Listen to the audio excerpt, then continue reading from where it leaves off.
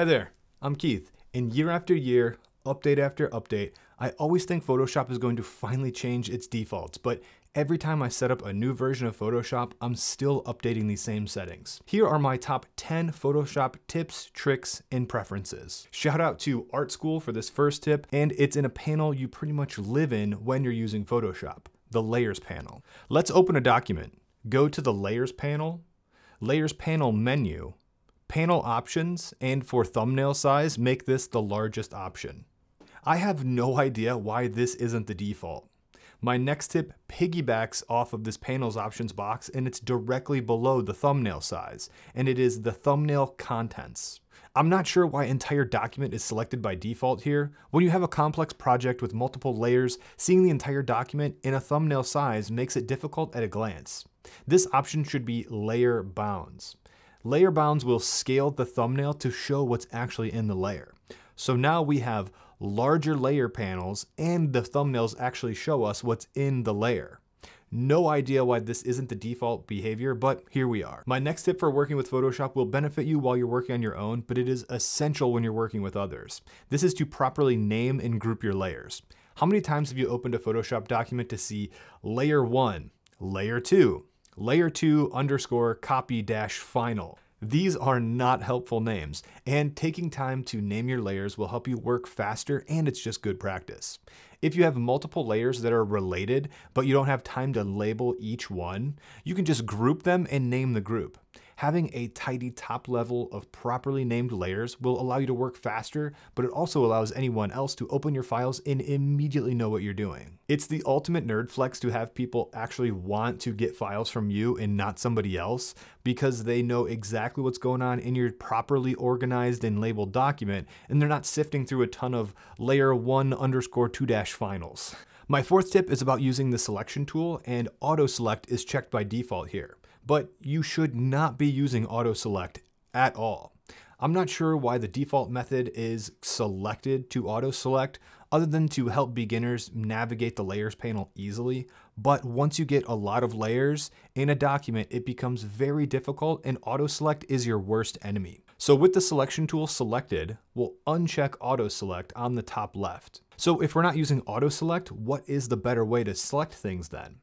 Hover over what you want to select and right-click on the document and select your properly named layer. This becomes more important the more layers you have, and is another reason to have a very tidy and properly named layers panel. It'll help you work faster, and other people will like getting your documents.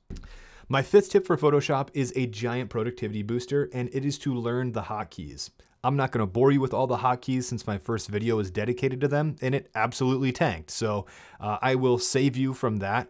But it is something that you should be looking up, and they are a huge time saver. You should learn the basic ones like how to select different tools, change colors, and create layers. Tip number 6 is another option that I assume will be turned off with every release, but somehow it just slips through the cracks every time, and that is the hyphenation option. For some reason, this is turned on by default, and it drives me nuts. Open a document and select the paragraph panel and uncheck hyphenate. This will allow words to break naturally without adding annoying hyphens. And speaking of text, tip number 7 has to do with how you write text in Photoshop. Most people select the text tool, click, and then just start typing. This is really frustrating if you're getting files for someone or you're trying to manipulate text in a natural way. It's easy to break the leading and all kinds of stuff. So the best way you can possibly work with text is to click on the text tool or T, and then click and drag your text box out. This will allow your text to naturally wrap, and updating columns of text is really easy. It's a pretty basic, but a really common mistake. Another common mistake is to never add, remove, or arrange your panels. If you're making a digital painting, there is no reason to have the character panel open. If you're making a corporate flyer, you probably don't need the brush library panel open. If you quickly want to get rid of all of your panels, you can press Tab quickly, and that will remove all of them. Okay, that's the last hotkey. I'm not going to bore you guys with those. My 9th tip will be familiar if you're a pre-Creative Cloud user, and that is to remove the application frame that surrounds your current project in panels. Go to Window and uncheck Application Frame. This allows you to move your panels around and see what's going on in your desktop behind it while you're working. I do find myself being more productive when I'm not using the application frame and I can see what's going on behind my document and move the panels around a little bit easier.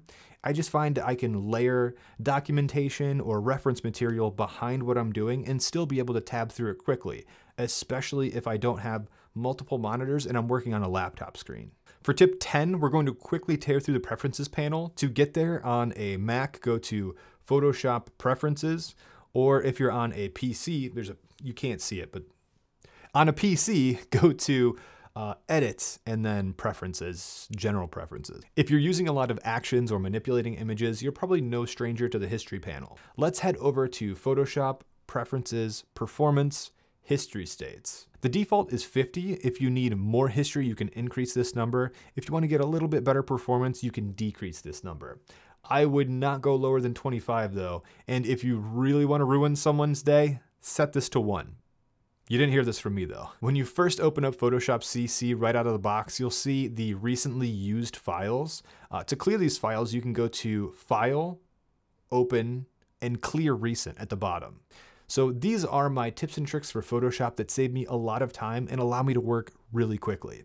A lot of these might seem obvious after you've heard them, and it would make sense for these to be the defaults, but for some reason, after all these years, Adobe still has not made these default updates to Photoshop.